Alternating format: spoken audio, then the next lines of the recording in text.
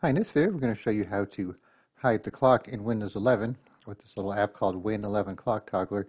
So it's pretty simple to use, except the only catch is it'll hide your system tray and notification at the same time.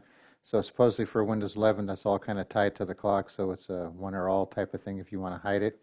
This will also work for Windows 10, and there's a switch, I think it's -C, which you could have it just hide the clock but leave the system tray notifications. So you might want to try that for Windows 10.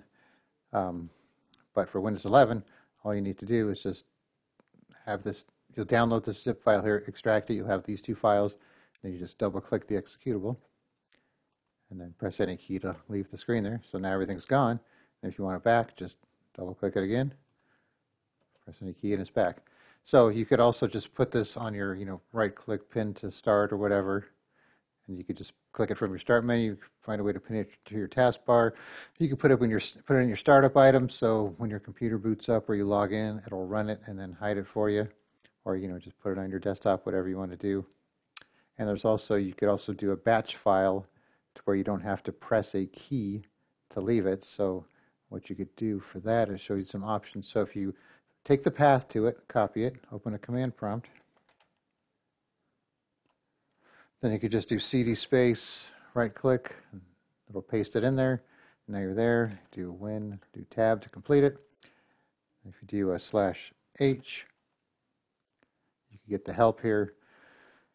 So like for this one here, for Windows 10, hide shows just the clock. And if you have secondary screens, you could do that. Batch file, it doesn't wait for a key to be pressed, so you could make this command in a batch file with a -B or /B, and then just run that batch file if you want, so you don't have to press a key to leave the screen, and so on. So it's pretty cool, pretty easy to use, so you just need to decide if it's okay if you don't have your system tray at the same time. So, if it's something you could easily get to, you could just, run it again, get it back, and then close it down when you want to hide the clock. All right, so I'll put a link to the download in the description, and you could try it out for yourself and see how you like it. All right, thanks for watching, and be sure to subscribe.